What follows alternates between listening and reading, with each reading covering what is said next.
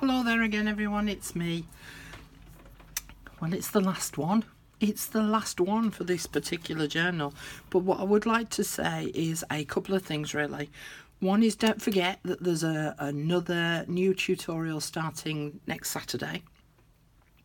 And it's to show you a different type of envelope journal. So the next one's going to be a concertina one, but again using the envelopes. The second thing is that up there you've got home, you've got videos, and you've got playlists. If you have a look in playlists, you'll find that I have collated all the videos for this particular project all under one heading, envelope journal tutorial, I think I've called it. But you'll find all the videos listed in the playlist, so it saves you having to scroll through all my previous videos to try and find this particular project, okay? So that you've got it easy access up there. Or of course, if you have a YouTube channel, then you can save them to your own listing. The way in which you do that is underneath the video here you've got a little button that says save, and then you can save to watch later, which is an automatic thing that YouTube have got set up, or you can create your own playlist and save them all to there.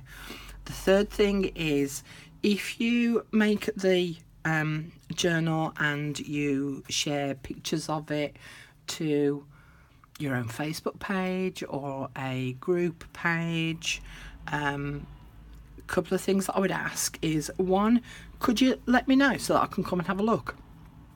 Or if you make your own video showing the journal that you've made, give me a shout, because it's always lovely to see how everyone else interprets doing something like this. So it's always lovely to go and see, and also if you could sort of mention that it was my video that you watched as well initially, that would be really very much appreciated, because it might encourage other people to come and have a look and have a go at doing it themselves.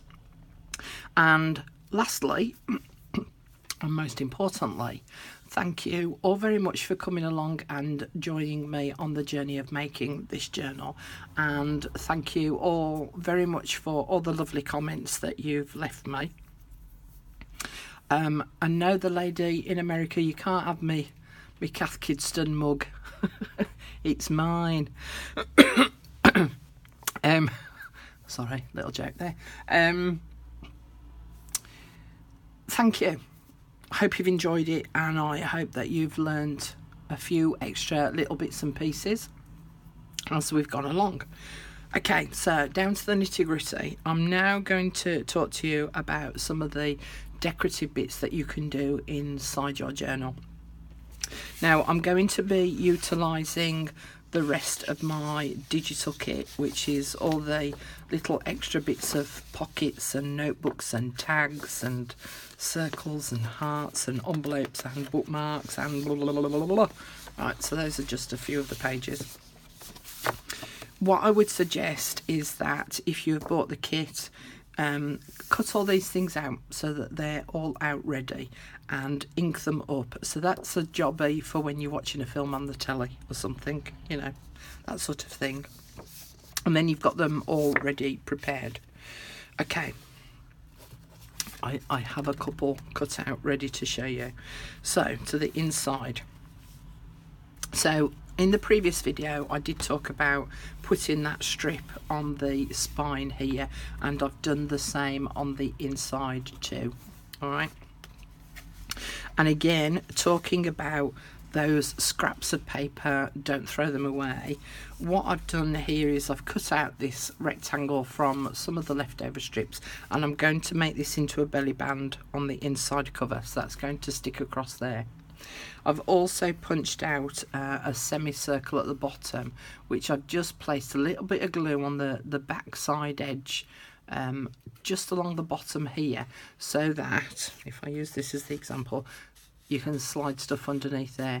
It's just when you come to use the belly band and you stick something underneath there, it could have a tendency to fall out the bottom. So if you've got the circle at the bottom here, that just acts as a little bit of a stopper. Okay, I've already inked up this rectangle and I've measured it to the right size.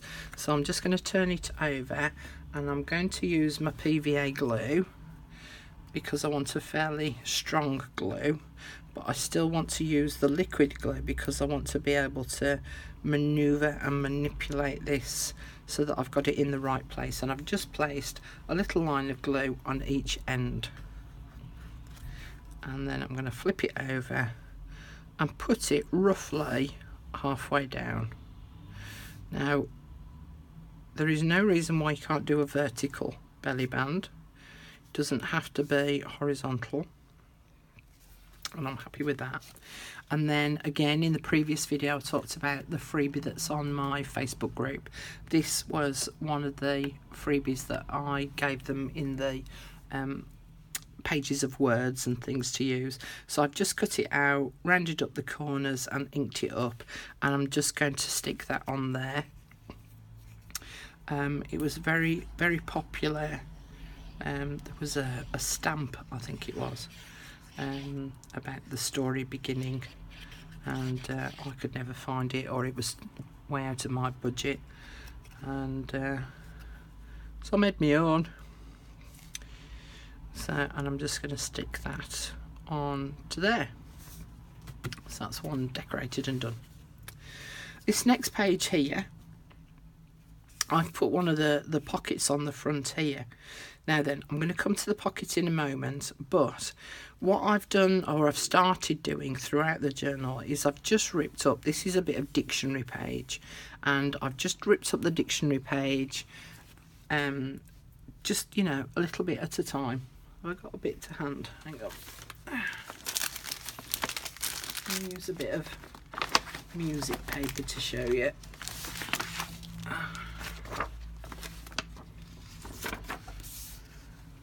So when I'm ripping paper like this, I'll just rip it like that, just very slowly, and I can then work out exactly where I want to have the paper ripping. If I end up with any odd shapes that I don't like, of course I can go back in and go and tear away that little bit more, but I only do it just a little bit at a time, and then I ink up all the edge, and because I've ripped it, it sort of revealed all the, almost like the inner layers of the paper. So when you ink it, it actually comes up quite dark because it's thinner on these edges where you've ripped through the layer of the paper, and so this edge can come up quite dark. But I've just laid it on there with a little bit of cheesecloth behind.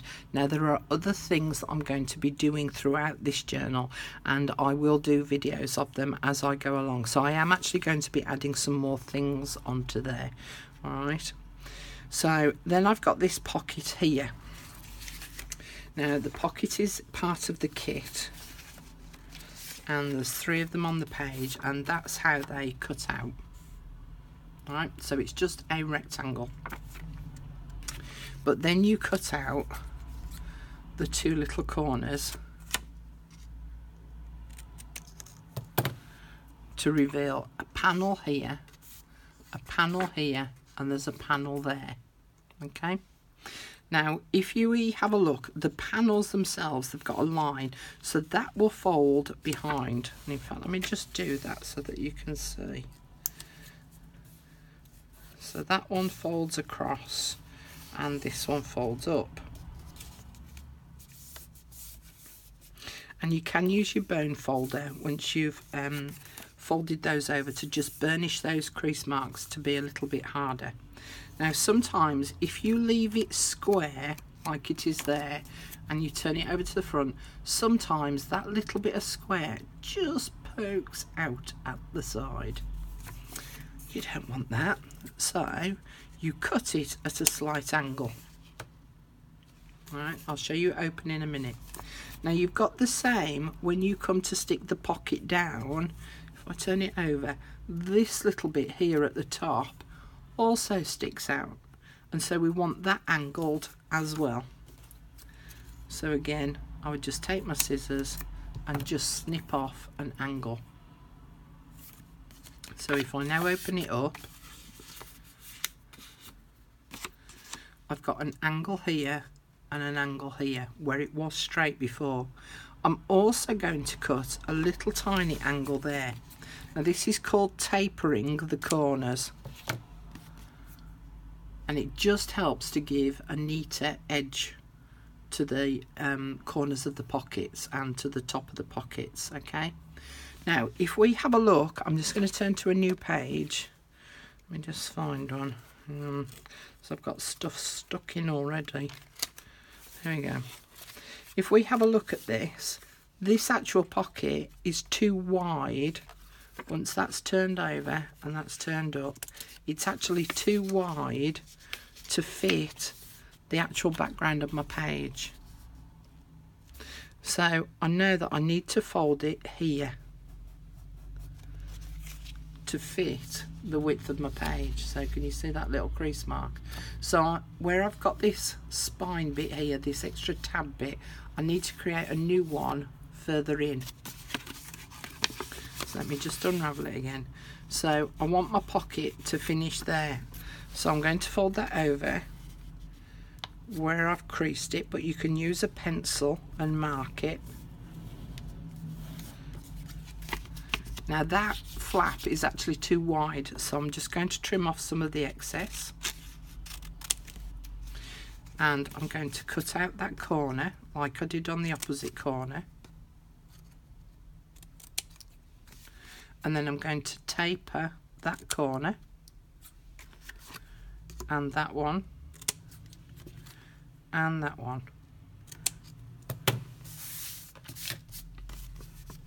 Okay, so I've now got a pocket that I can fold these flaps in and up, and that will now fit on that page. What I can do is I can put a tiny little dot of glue on the bottom part of those two flaps and then fold that bottom one up, so that is now held in place.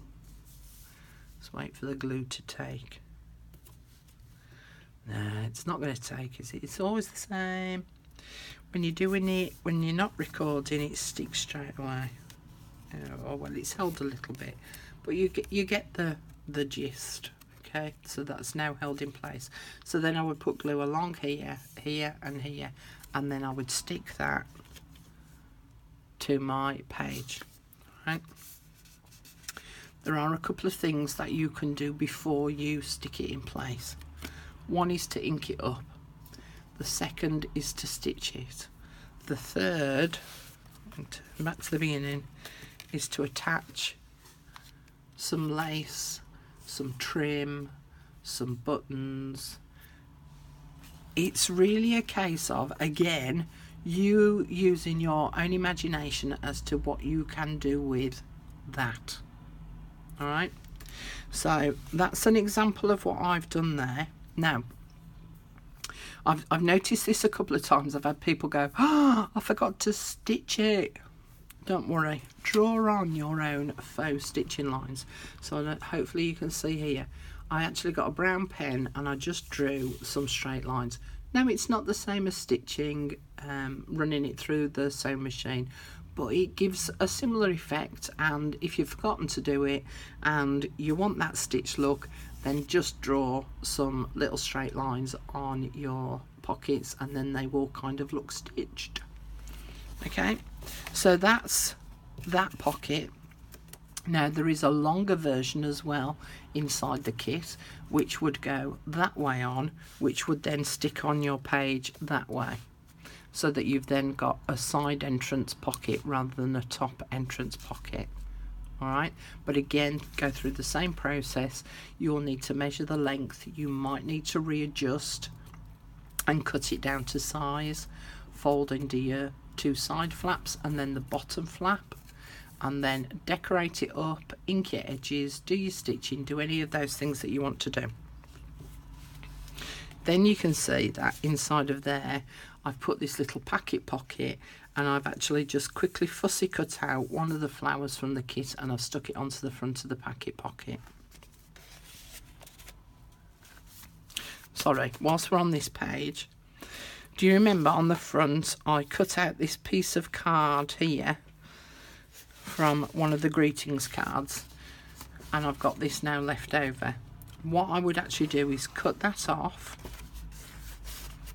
and then I would actually glue something like this to the front of that bit of card, and then I can round the corners off, ink it up, stitch it, do all those decorative bits, and then that can sit in that top loading pocket.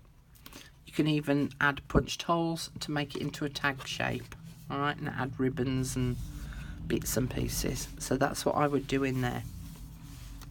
Here again, I've just added a little bit of music paper down at the bottom just to break up the monotony of the whole of the plain page. On the papers themselves here, there's these little rectangles, and I actually cut one of them down, inked it up, and then from the word sheet I cut out the word January and I stuck it on the edge of the page so that it now acts as a tab, so you could do those graded down the remainder of the pages. So then I could put February there, and on the next page put March, and then on the next page put April, and then in the next section carry that on. But it's just a nice way of doing tabs. Another way of doing it is to actually cut out that piece of card and then fold it in half and wrap it around the page itself. You could then cut out just the word Jan rather than the whole word January, or whatever word you want to use. Here, this is the little envelope that's in the kit. It looks a bit of an odd shape when you see it on the page. But it does make a pretty little envelope, and what I've done here is I've got a used stamp and a UK stamp, and I stuck that on. I'd got you know, a rubber stamp and stamped the postcardy postmark bit, ripped out a bit of paper which is where you would write an address, punched out a couple of circles on the back, so then the little corner bit then just sits underneath those circles to just hold it in place. Don't forget, when you're inking something like this up, there's this crease here. Fold that back on itself, run your little dibby dabber off the edge of the paper, because if this was a vintage envelope, that would actually show signs of age there as well. So that's the little envelope, and I've just paper clipped that onto the edge of the page. This is obviously where my booklet is, and then don't forget with the booklets that it's only the card back that goes inside the pocket, not the pages. The pages sit on the outside, otherwise it ends up too bulky. But here I just cut out another one of the words, and I did a fishtail end, which means it's that little banner shape. Stuck a little bit of the cheesecloth on there and a little bit of a lace flower, and that just again breaks up the monotony of the whole of the page, and maybe even gives you a starting point to start writing about something. That's another one of those little squares that I used as the tabs at the beginning. Used the word notes, did a little bit of doodling. But the problem with my doodling is the ink went through onto the other side of the page, so it means that I would have to stick something on there to kind of cover that over a bit. This is another one of the pockets that's in the kit, which is this one that I've cut out here. And again, you've got the two lines there, which is where you would fold those over from side to side, and then fold up the bottom bit. But again, you would need to just taper off those corners, because with them being square, they show through at the front. So just taper off there and taper off there. Now then, before you actually glue it up, one of the things that I like to do is I like to do a thumb hole on the front, so that if anything is inside the pocket, you can reach into it easy with the thumb hole. So this is just a circle punch turned upside down, placed halfway down and making sure that I'm on equal sides of the pocket so that I'm roughly in the centre. Punch. Now this little half circle, if it was a decorative bit, I might even go as far as saving that, because remember the stopper on the first page? Ideal little stoppers those. But it depends how much you are about keeping sort of bits of rubbish really. Okay, I would then ink it all up, fold that side in, place a little glue along that one straight edge, and place glue on this straight edge here, because these overlap, and then glue that in place there, and then place glue on this bottom edge and have the flap on the outside.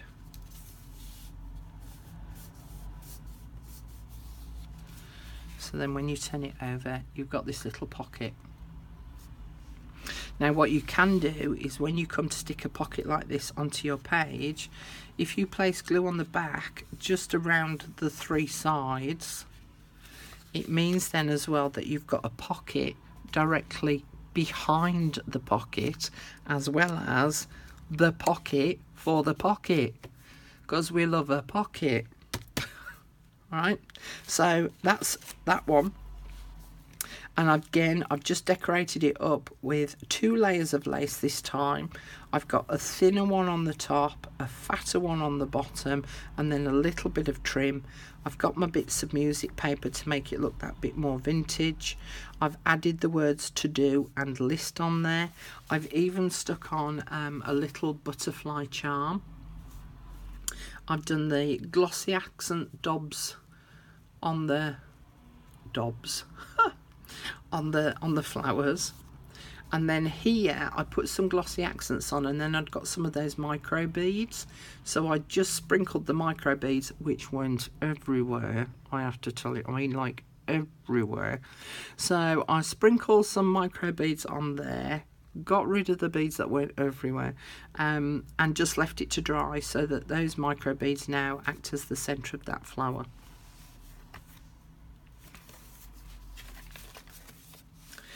This one, what I'm going to do here, let's pull that paper clip out, is these are 3 of the hearts that are in the kit, and so I'm going to place this straight edge